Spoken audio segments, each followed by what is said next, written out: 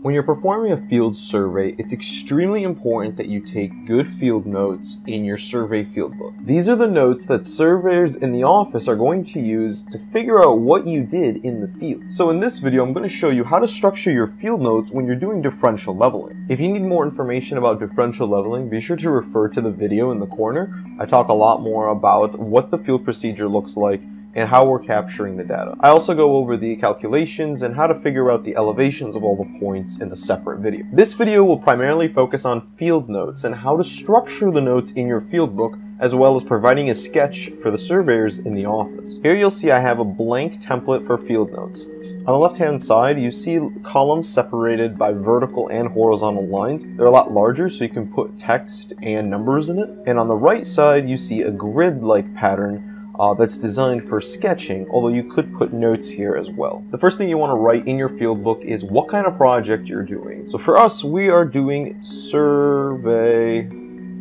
leveling. It's common practice in the industry to use capital letters in your field notes, so be sure to write in capital letters as much as possible. Next, you want to provide a description of where you're located in doing this project. Now, normally you would put an address here of the land that you're surveying, but for the purposes of this video, and because I don't want to disclose my address, I'm just going to write house yard. And now, on the other side of the field notes, you'll want to start out by putting the date. So I'll just write date of survey. And this survey took place on September 7th, 2020. So September 7, 2020. Next, you want to put who was involved in the survey. So since it was just me, I like to put just the first initial last name. So just R. Tamimi.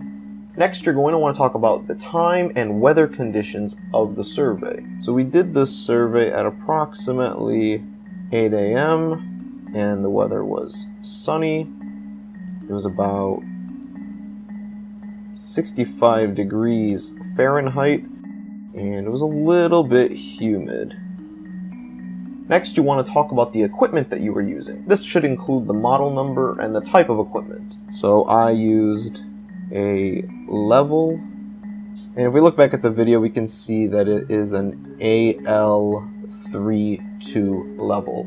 I mean, you could put the serial number, it's really not that important, but I have the information, so I might as well just put it. The last bit of information you may want to add at the top is the reference point for your project. So we use the benchmark 1 on the manhole, and we're going to put that elevation in where we're getting that information from. I'm just going to write BM1 elevation equals 795.00 feet, and that is referencing NAVD 88.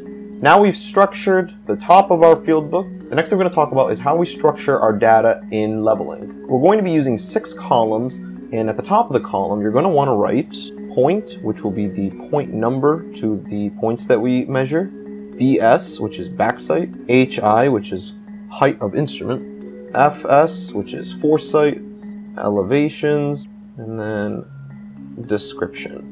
Now again, if you watch the field video, you know how to record backsights and foresights, and if you watch the calculations video, you'll be able to calculate the elevations and the instrument heights. So we're not going to need to go through all of that. I also go through calculating accuracy and tolerance. Again, I'm not going to show you how to do that here. Watch those older videos. But when you do write that down, it will look something like this. You see you have the point numbers, you have the backsights, the height of the instrument, foresights, the elevations, and the descriptions. Here's the field check to make sure that the summation of the backsights and the foresights is the same. When you take the difference, that's the error.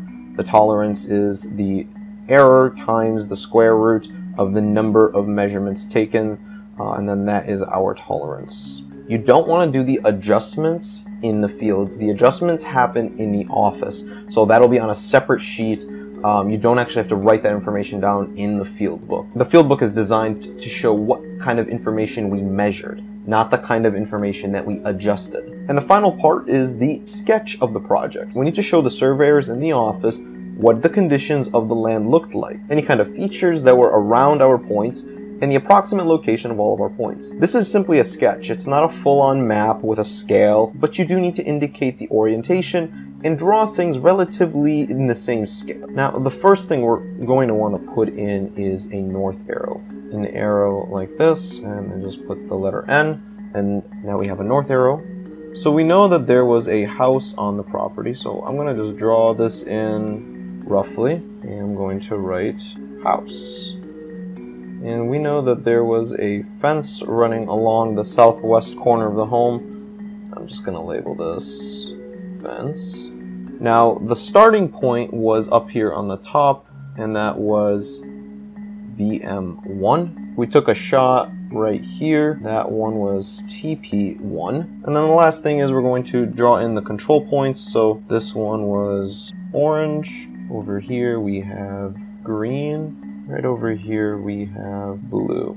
These don't need to be exact locations. However, they just need to be in the general vicinity of where those shots were taken. That way when someone looks at the sketch, they know where they were in the real world. And then the last thing is, let's just add a legend to differentiate the types of points that we have. So we have the triangle, we also have a dot, and then we have a circle. The triangle is considered a benchmark. The solid dot is a turn point, and then the open circle is a control point. And there you go, that is how you set up your field notes when you're doing a leveling project. The main point of the left side is to write down all the numbers that you're measuring, and on the right side you draw up your sketch and label it up as well. I hope you guys enjoyed this video. If you found it useful, please be sure to like the video. I really appreciate it. Also, consider subscribing to my YouTube channel if you want to learn more about surveying and other engineering topics. If you guys would like to follow me on Instagram, I have an Instagram. It is just my name, Rami Tamimi. As well, if you want to email me, my email address is rami@tamimi.biz. You can also leave me a comment down below. I respond to all my comments, and I'd love to interact with you guys. And with that, I'll see you next time.